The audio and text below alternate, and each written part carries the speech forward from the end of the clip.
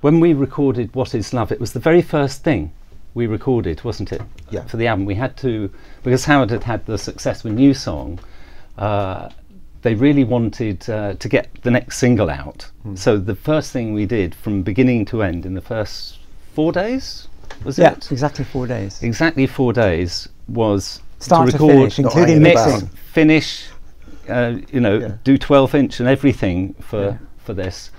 Before And we were allowed to do anything else for the album. that's right. So even though we'd started the album That's right. session, the first 4 days had to be spent working on this one single because they were so sure, the record label, Yeah. and nobody disagreed that it was going to be a hit. And we had a new console that we'd never used before that had a completely different configuration. It had automation. So talk about a steep learning curve. Yeah, but yeah.